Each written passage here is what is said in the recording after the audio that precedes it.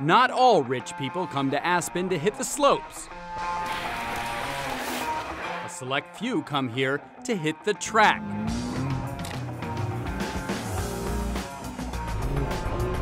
I'll turn him down. Oh, yeah. Gas, gas. High five, man. And their snowmobiles of choice, $4 million worth of supercars. But don't call it the Lamborghini Ice Capades.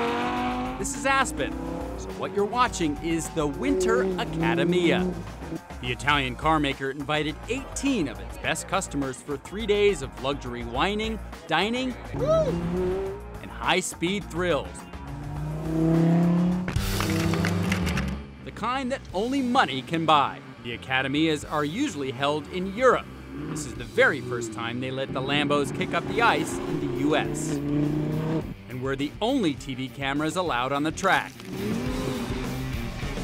What could be better than racing a 600 horsepower supercar around the ice? Doing it with a loaner. Right? Well, I wouldn't do that in my own car. One of the lucky people getting behind the wheel is longtime Lambo lover Myron Stein. I'm your classical 10-year-old boy that watched Cannonball Run, which had a black Countach, right, with two beautiful women in it. You'd sit there and dream about, what's that car like to drive? Myron found out thanks to his success helping to run the family's farm supply company. He's had 12 Lamborghinis in his life, currently owns 3, and drives them year-round in his hometown in Iowa, a state that doesn't have a Lambo dealership, but does have some treacherous driving conditions. You'd have to be a little bit crazy to take, it's at least a $200,000 car out in the snow and ice. The car's there to drive, and it does very well in those conditions, and so I just do it. 2 things most people don't realize about Lamborghinis. First, you can put snow tires on them. These are fitted with studs for extra traction. And second, Lambos are all-wheel drive supercars. Newer Lamborghinis are easy to drive in the snow as a 4-wheel drive pickup truck. Really? Time to put that theory to the test. 3, 2, 1, go. Turn right, sharp, sharp. Ice racing isn't exactly safe, so every driver gets an instructor riding shotgun. You're a freaking awesome driver, my friend. Myron's ride, a brand new orange Huracan. Sharp right. I don't think I'd recommend somebody to take their own car out and do what we did today.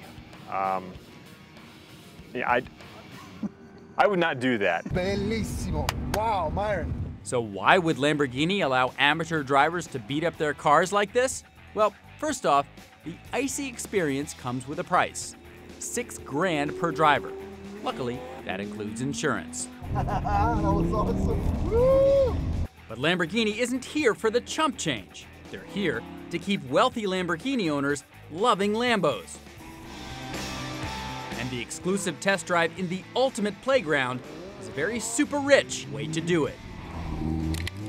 I love this car.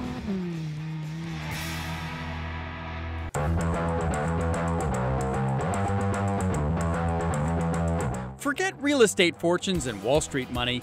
This guy got super rich on something far more unusual: Beanie Babies. And you're about to see how he rode his plush toy craze to one very plush penthouse at the top of the Four Seasons Hotel.